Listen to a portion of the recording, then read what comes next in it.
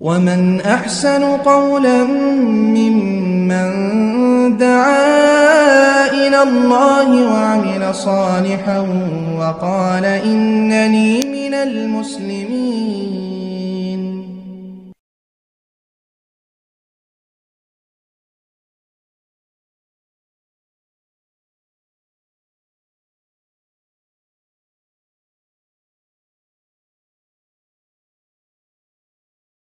হচ্ছে এটা কি সঠিক?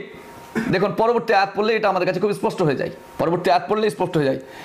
একটা যারা বাতিলপন্থী হয় বা যারা ভুল পথের পথিক হয় তারা করে কি জানেন, সবসময় আউট অফ কনটেক্সট অর্থাৎ আগে পিছে বাদ দিয়ে, মানে তার যেখানে সুবিধা হবে সেই জায়গা থেকে কেটে নেবে একটু করে। তো ওইভাবে কেটে নিয়েছে ওখানে আপনার জাল হকে। তো এখানে দেখুন পরবর্তী যে আয়াত সেখানে কি বলা হচ্ছে যে ওয়াইদ ক্বালা মূসা লিকওমিহি যকুরু নি'মাতাল্লাহি আলাইকুম ইয আনজাকুম মিন আলি ফিরআউনা ইয়াসুমুনাকুম সুআল আযাবি ইউযাব্বিহুনা আবনাআকুম ওয়া ইস্তাহয়ুনা নিসাআকুম ওয়া ফি যালিকুম বালাউম মির রাব্বিকুম আযীম। অর্থ করা হয়েছে যাহলে যখন মূসা আপন সম্প্রদায়কে বলেছিল স্মরণ করো, দেখেন প্রথমে বলছে স্মরণ করাও, ওয়াযাক্কিরহুম বিআইয়ামিল্লাহ, হে মূসা তুমি তোমার সম্প্রদায়কে আল্লাহর দিবস স্মরণ করাও। মূসাকে এবার পরবর্তী আয়াতে বলেন ইয ক্বালা মূসা, যখন মূসা বলেছিল লিকওমিহি তার কওমকে, লিকওমিহি ইযকুরু তোমরা স্মরণ করো, ইযকুরু অর্থাৎ স্মরণ করো কিসের, নি'মাতাল্লাহ আলাইকুম তোমাদের প্রতি আল্লাহর যে নিয়ামত ছিল সেটা। এখানে দেখেন কি লিখছে, স্মরণ করো তোমাদের উপর আল্লাহর অনুগ্রহকে, আল্লাহর নিয়ামতকে, আল্লাহর যে দয়া ছিল সেটাকে। তারপরে কি কোনটা, যখন তিনি তোমাদেরকে ফিরআউন সম্প্রদায়ের কবল থেকে মুক্তি দিয়েছেন। তাহলে এখানে আপনার আইয়ামুল আদারা ঈদে মিলাদুন নবী কোথায় পেল? আপনি বলুন, কত বড় ধোঁকা, জাতির সামনে কত বড় ধোঁকা নিয়ে উপস্থিত হচ্ছে আজকে এই সম্প্রদায় রিজবি জামাত, রিজবি বা আপনার এই বেরলভী সম্প্রদায়। চিন্তা করুন কত বড় ধোঁকা দিচ্ছে এখানে, যে এখানে না কোনো আপনার রাসূল সাল্লাল্লাহু আলাইহি ওয়াসাল্লামের জন্মের কথা এসেছে, এখান থেকে ওরা মানে ফালসাফা সৃষ্টি করে, মান্তিক খাড়া করে, যুক্তি খাড়া করে আপনার বলছে যে এটা। অথচ পরবর্তী আয়াতে ক্লিয়ার করে দেওয়া হচ্ছে, পরবর্তী আয়াতে ক্লিয়ার করে দেওয়া হচ্ছে কি, স্মরণ করো, তাদেরই অনুবাদ করছি আমি, নিজে অনুবাদ করছি না, স্মরণ করো তোমাদের উপর আল্লাহর অনুগ্রহকে যখন তিনি তোমাদেরকে ফিরআউনি সম্প্রদায়ের কবল থেকে মুক্তি দিয়েছেন, যারা তোমাদেরকে নিকৃষ্ট শাস্তি দিত এবং তোমাদের পুত্রদের জবে করত এবং তোমাদের কন্যাদেরকে জীবিত রাখত। তাহলে এই যে অত্যাচার, যে ফিরআউনের যে অত্যাচার, সেই অত্যাচারের কবল থেকে আল্লাহ রক্ষা দিয়েছেন। তারা প্রচুরভাবে তাদেরকে শাস্তি দিত এবং তাদের কন্যা সন্তানকে জীবিত রাখতো আর পুত্রদেরকে হত্যা করত। এই অত্যাচার কি সহ্য করা যায়? তো এটা হচ্ছে মূসা সম্প্রদায়ের জন্য আল্লাহর কাছ থেকে বিশাল এক পাওনার দিন, যেদিন আল্লাহ তাবারক ওয়া তাআলা ফিরআউনকে আপনার জানেন যে পানি দুভাগ হয়ে যায়, মূসা পার হয়ে যায়, মূসার জন্য রাস্তা আল্লাহ তৈরি করলেন, সেই পানি ফিরআউনকে শেষ করে দিলেন, সেই পানি শেষ করে দিলেন। তো এই যে ফিরআউন সম্প্রদায়কে আল্লাহ তাবারক ওয়া তাআলা শেষ করলেন এবং ফিরআউনের অত্যাচার থেকে মূসার সম্প্রদায়কে বাঁচালেন, তাই আল্লাহ বলছেন যে ওয়াযাক্কিরহুম বিআইয়ামিল্লাহ, আল্লাহর দিনকে স্মরণ করো। পরবর্তী আয়াতে সেটা খুলাসা করে দেওয়া হয়েছে, ক্লিয়ার করে দেওয়া হয়েছে। আর এ ব্যাপারে আপনার আইয়ামুল্লাহর ব্যাপারে যে কথাটা বলা হয়েছে আমরা এখান থেকে ক্লিয়ার বুঝতে পারলাম। এ ব্যাপারে আর দ্বিতীয় কিছু কথা বলার প্রয়োজন বোধ করছি না। তারপরে বলছে এই আয়াতের অনুসরণ, এই আয়াতের যে অনুসরণ, সেই অনুসরণে ওয়া আম্মা বিনি'মাতি রাব্বিকা ফাহাদ্দিস, পুরা দোহার আয়াত পাঠ করা লেখা হয়েছে জাল হকে। সেখানে বলছে স্বীয় প্রভুর নিয়ামতের গুণকীর্তন করো।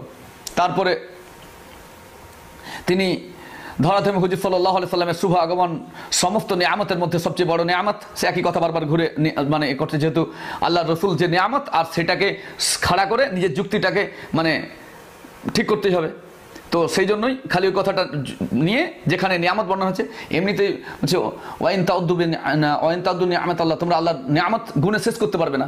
তো অনেক নিয়ামতের কথা আছে, তো আমি মানলাম যে সব নিয়ামতের মধ্যে শ্রেষ্ঠ নিয়ামত, এটাতে কোনো অস্বীকার নেই। তো এটা শুধু 12 রবিউল আউয়াল দিনের নিয়ামত না, বাকি আর অন্য দিনও রয়েছে? রাসূলুল্লাহ সাল্লাল্লাহু আলাইহি ওয়াসাল্লাম কি শুধু জন্মের দিনে এই নিয়ামত? তারপরে জন্মদিন তো বললাম, তো জন্মের তারিখ প্রমাণিত নয়, আপনারা তো তারিখ নিয়ে লাফালাফি করছেন ভাই। আপনারা তারিখ নিয়ে লাফালাফি করছেন। তো রসুল সাল্লাল্লাহু আলাইহি সাল্লাম যদি আমাদের জন্য নিয়ামত হয়, তো তিনি জন্ম থেকে ইন্তেকাল পর্যন্ত, অফাত পর্যন্ত পুরোটাই আমাদের জন্য নিয়ামত, তাই কিনা ভাই? তো তার পুরো সিরাত আমাদের কাছে বর্ণনা করতে হবে। শুধু মিলাদুন নবী আর আপনার ওই ইয়া নবী সালাম আলাইকা, তারপরে রসুলামের নামে যে সব জিনিসগুলো আরো বলা হচ্ছে, সেই জিনিসগুলো যা কোরআন হাদিসে পাওয়া যায় না, এ ধরনের অনেক কথা বলা হয় আমাদের দিকে।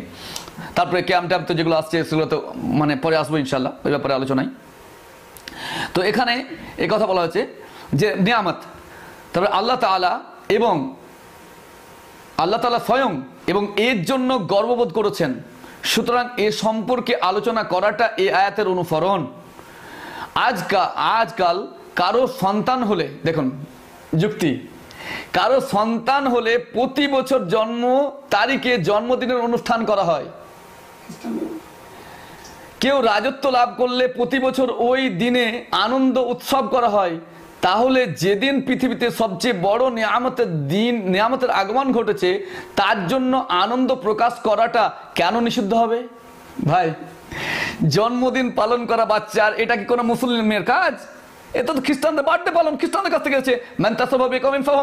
আরে ভাই, তোরা যদি এটাকে দলিল খাড়া করিস, যে বাচ্চার কোন আহলুল হাদিস, যে কালচারাল হাদিস, যারা কোরআন এবং সুন্নাহকে সার্বিক জীবনে বাস্তবায়ন করে, তারা কখনোই জন্মদিন পালন করতে পারে না। বাচ্চার তারা জন্মের পালন করতে পারে না, তারা এই ধরনের জিনিস করতেই পারে না, কারণ এটা খ্রিস্টানদের আমল। আর যারা যে জাতির অনুসরণ করছে কিয়ামতের দিনে, তার সঙ্গে আপনার শুনানো আবু দাউদ কিতাবুল লিবাস, যে মান তাসাব্বাহা বিকাউমিন ফাহুয়া মিনহু, যে জাতির অনুসরণ করে কিয়ামতের দিনে সে তার সঙ্গে উঠবে। তাহলে আপনি বলুন, এখানে আপনি এমন এক দুর্বল যুক্তি খাড়া করলেন যে কোরআন হাদিস থাকলে তো দলিল খাড়া করতেন। যেহেতু কোরআন হাদিস থেকে খুঁজে খুঁজে নিয়ামত বের করা, নিয়ামত আর সব থেকে বড় নিয়ামত রাসূল সাল্লাল্লাহু আলাইহি ওয়াসাল্লাম, আর এখানে প্রমাণ করার চেষ্টা করা হচ্ছে শেষে এত দুর্বল খোঁড়া যুক্তি, যে যুক্তি কোরআন এবং হাদিসের এতে কোনো অস্তিত্বই রাখে না, সেটা হচ্ছে কারো ছেলে হলে তার জন্মদিন পালন করা। এটা খ্রিস্টানদের। আর আগেই তো বলেছে যে ঈসা আলাইহিস সালামের ব্যাপার, তাহলে তো ঈসাই উৎসব পালন করে এরা।